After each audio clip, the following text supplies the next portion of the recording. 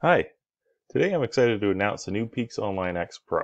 One of the most important things about the new Peaks Online X Pro is that it includes all the functions that are included in Peak Studio, from identification to all the types of quantification. And one of the most important things about using Peaks Online is that it's very fast. So it's designed to be able to be used with a large amount of data, and it's designed to be used for high throughput. So we've added a lot of ease of use features to the software that make it possible to go through a large amount of data with as little manual labor as possible. Another thing, since it's been designed to be used with large data sets, it's been designed to be used with the most advanced hardware that's available on the market today. So it scales linearly with the hardware that you give it. And this is important for large data sets because when you're working with thousands of samples, it can be difficult for a desktop computer to make it work statistically. Because in order to compare large amounts of samples, you need to run them all in a single search. And to do that, you need a lot of memory. So the software needs to be able to handle that large amount of data and generate a result, even if you're using thousands of samples. So first, I'd just like to talk about the consistency between Peaks Online and Peak Studio. So we've put a lot of work in Peaks X Pro into making sure that the results that you see in Studio will be the same results that you would see in Peaks Online if you're working with the same data. So whether you're looking at de novo sequences, peptides, all the proteins identified, or grouped proteins, the results that you see between the two software, even though they're on different platforms, should be the same within a few percentage points of each other. And here I'd just like to show how Peaks scales linearly with the hardware that you give it. So with Peaks Online, whether you're working with a single workstation with, let's say, 32 threads, or a over 500 thread high performance cluster, or even working with some cloud technology, Peaks is going to be able to make the most use of that hardware that you give it. Okay, let's jump in and start taking a look at Peaks Online. So today I'm going to go through a Spectral Library generation to Spectral Library search and quantification workflow. So first I'm going to show how Peaks Online can be used to create a Spectral Library using a highly fractionated DDA dataset, and then create a Spectral Library from a PeaksDB search result. Then I'm going to show how you can actually go in and search that Spectral Library DIA dataset and do some label-free quantification on that, and then go through some of the result analysis. Here's the home page of Peaks Online. Peaks Online uses a web interface to connect to the main server. So from here you can click the project view to start a new project, or go to your saved projects, go to settings to look at your databases, upload new databases, modify spectral libraries, or create workflows, or go into the account details. Okay, so let's get started with creating our Spectral Library project. First, you just need to give it a name.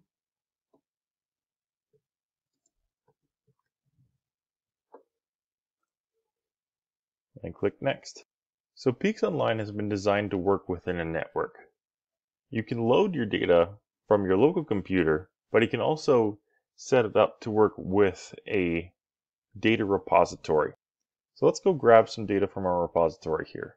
Okay, so here we've went to our data repository and picked up our DDA sample that we're going to be using to create our Spectral Library. Select all the files, hold Shift to select all, and you can click this button here to add samples by delimiters.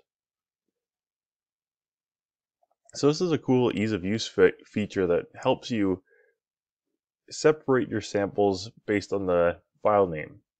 So you can use delimiters such as the underscore and a period to then pick this 002 to separate by sample name.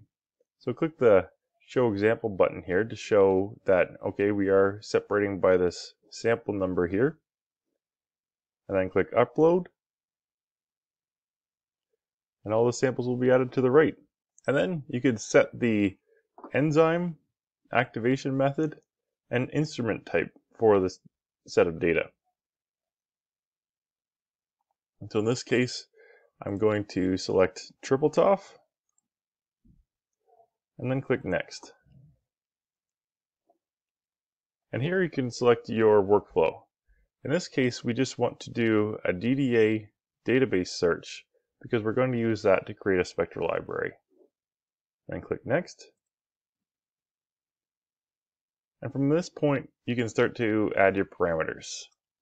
You can add some parameters that work well for Tripletoph data. So the enzyme part, since we already selected it during the data loading step, we don't need to do that here.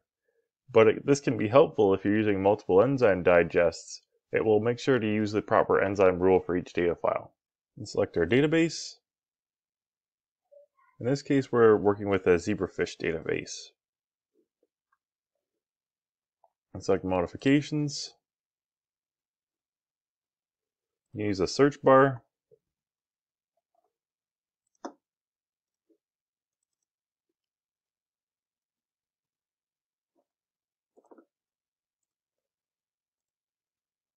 And we have some additional algorithms that can be used here.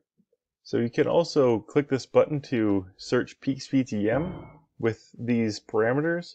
So this will search all of the naturally occurring modifications in the Unimod database in order to find some extra modifications that we may not have expected. Then you can also use Spider, which is designed to find single amino acid variants. In this case, we're just going to do a database search. And then one of the things you could do here is then specify your false discover rate before even setting up the search. So we can specify a 1% peptide FDR and even a 1% protein FDR here, and the number of required unique peptides per protein. Usually we recommend 1 or 2, and some de novo filters as well. Okay, so once you've set this up, you can actually save this as a workflow for future use and give it a name.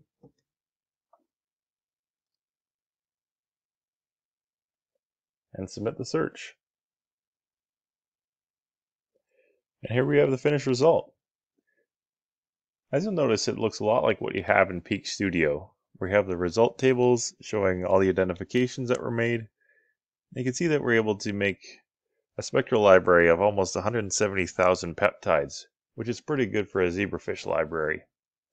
You can scroll through and see all the statistical charts. Come to the protein tab, and you can see the details of all the identifications. You can scroll through to the coverage view, and you can click on any of the peptides, and it will bring up the annotated spectrum.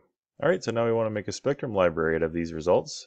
So you come up here to Settings, go to Spectral Libraries, and Add Library. And we can create a library from our analysis. Give it a name.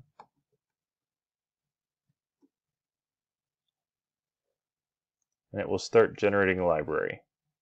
Alright, now we can start setting up our DIA search. So we need to give it a name.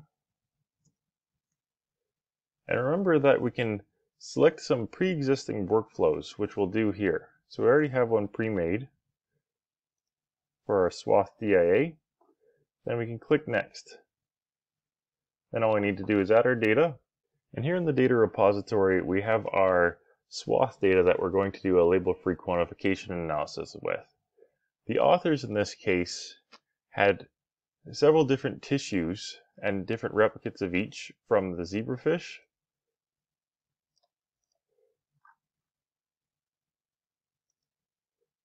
And we can load it with our save by delimiter.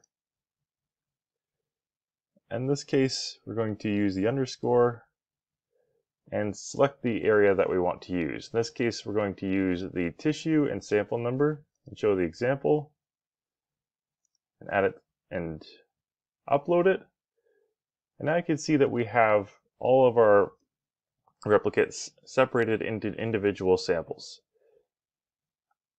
And in this case, we have some brain samples, liver samples, and muscle samples.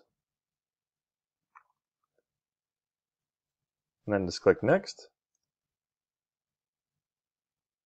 Select the DIA quantification workflow. And notice that all the parameters are already preset in here for us. Now all we have to do is specify our conditions, and you can use the search bar here to put in tissue type, and then select all the brain samples, add it to the right, and do the same with the others.